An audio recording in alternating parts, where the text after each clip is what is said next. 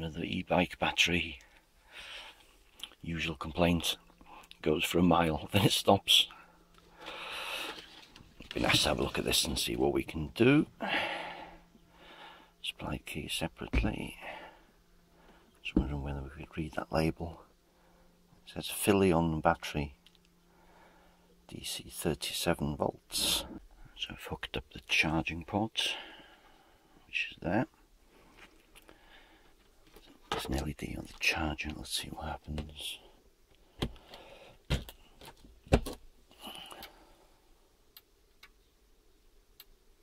Oh, clicking. Red light of death.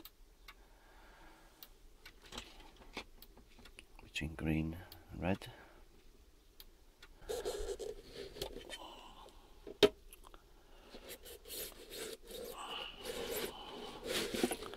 I've run out of bench. And I think we'll call this pack refurbished. Previously, I think someone's been in there before. A multitude of multicoloured cells. Let's go for a few voltage readings. Start the green ones here. 3.9. Okay. Don't expect to see any voltage at all, but here we go. 4.05. It's probably easier to do on the other side. 4.07. I've checked all of these banks of cells. Seem to be in banks of 4. And they all read between 3.7 and 4.1. A bit imbalanced, but there's life in each one of them. And this is my understanding of how it works. It's 4 cells in parallel and 10 in series. So 10 times 4 is 40 volts. A little diagram for anybody that may be interested. So you just draw one cell, banks of 4, negative, all linked up through to the positive. Negative goes through the BMS, and the positive comes straight from the other end of the battery. I think what I should do on this is to do a whole pack discharge test and see what happens. That's a very strange discharge curve. So that only gave me 2687 milliamp hours. I was looking for about 8. Ran for 80 minutes. Look at this. Extreme end of this graph here. So it went to about 35 volts, then straight off the side of a cliff. That's got to be down to the BMS cutting out. It does seem to be a BMS related problem. I thought initially that this BMS had gone too hot, running for about 80 odd minutes, but it's freezing cold in my workshop, so I doubt it's that. So I'm about 10 degrees now. Yeah, okay, so I'll measure the whole pack voltage to show you. Not through the BMS, just on the battery itself. So 37.1 volts. So I'll leave the positive there. From the BMS to the output on the negative, it's showing 4 volts. And on this wire coming from going to the BMS from the battery pack, 37 volts. So the BMS is only allowing 3.6 volt through. Looks like we'll have to hunt for another battery management system. This is the new BMS that I purchased. It looks almost identical to that one. That's the new BMS connected up. the old one. Try and do a quick capture on this while it's discharging. It's about 31 volts total at the moment. So just probed around the individual packs. There's orange one here.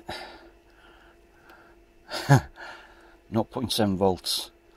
And I've checked the rest of them, they're on about 3.3, 3.4. So this pack here, this bank of 4 orange ones, that's the problem. This rainbow coloured pack of cells is probably made up of old laptop cells or something like that. It seems to be a fad. We're using reclaimed cells, but hasn't worked in this case.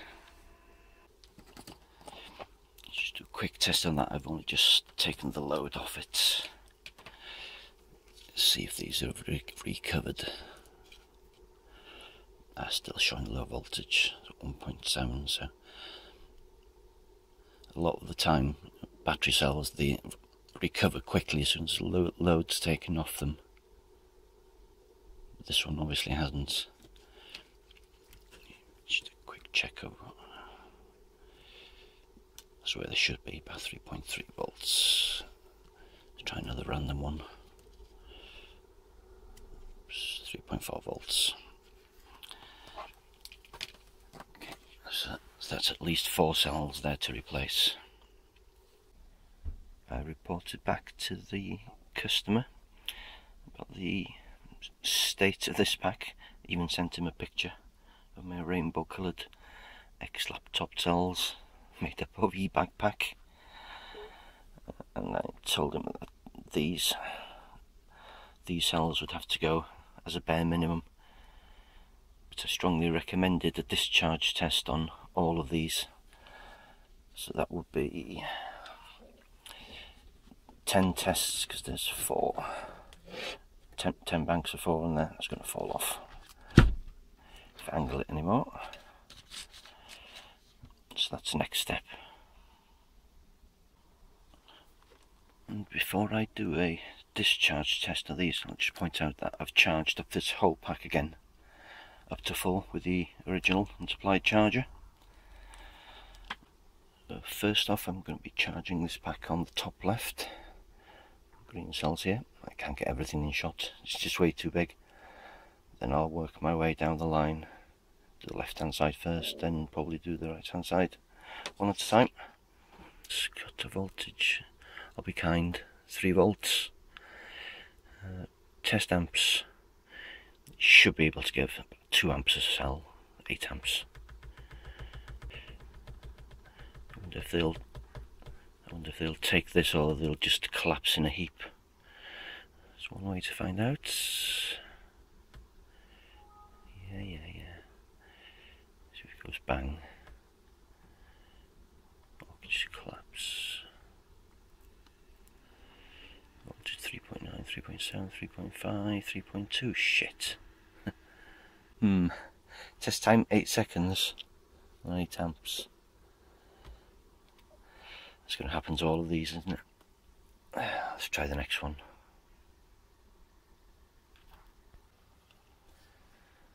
Now for the pack directly beneath it, purple and orange, same parameters. See if you'll have the same disaster.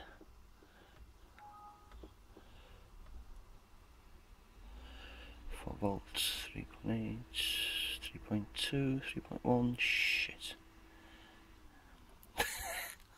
Oh, another 8 seconds. Is it not designed for 2 amps each of output, are they? I will persevere.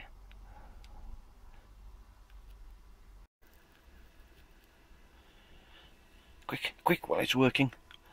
I've got one pack that'll take 8 amps. It's the 9th one that I've tried. Is it that? The yellow one? Otherwise it's a disaster.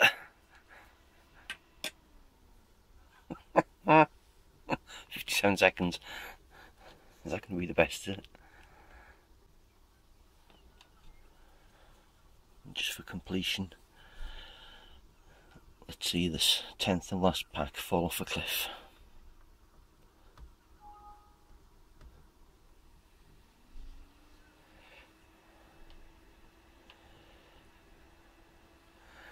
.06, 3.04, just like the rest of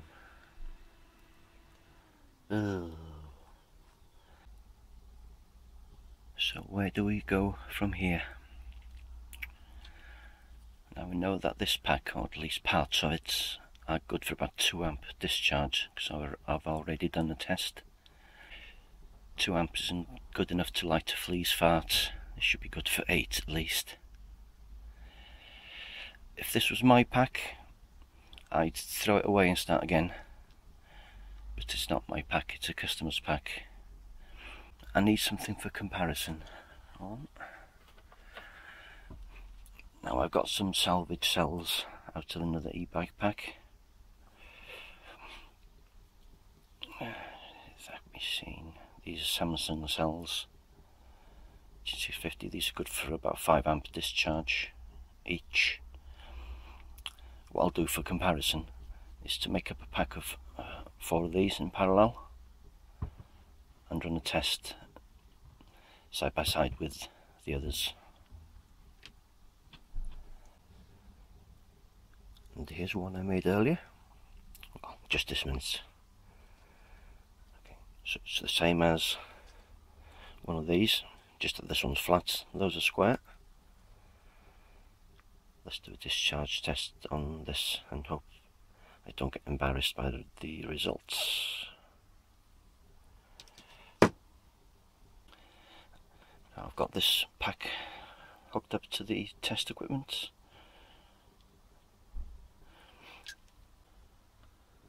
3 volt cut off, 8 amp load.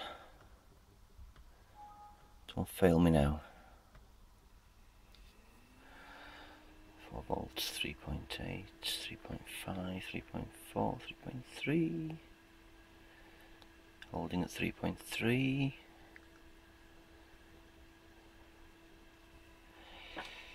Can you see where it is yet? 3.3 volts and holding at 8 amp discharge.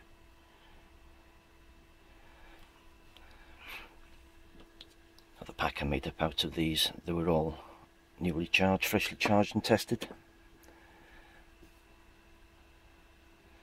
Let that run its course, shall we? Now that's my comparison pack discharged. That is so much better. I hope that can be seen. A test time of 21 minutes, not 8 seconds. So amp power 2.8 running at 8 amps. Save that. Okay, so that's where follow the cursor. That's where the Samsung pack discharged to. Follow the cursor. This tiny little bit in the corner. That's the original pack. Let's get a bit closer. Hold on. Let's go handheld. That bit in the corner above the cursor, that's where the originals discharged to. So where do we go from here? Well, personally, I'm not going to waste any of my customers' money on this battery pack. It's not fit for purpose. Be much better off just scrapping this and making a whole new pack. You could even make half a pack, just use, say, a bottom row, just using 20 cells instead of the 40 that we've got here. So I'll report these findings back to the customer, see what he says.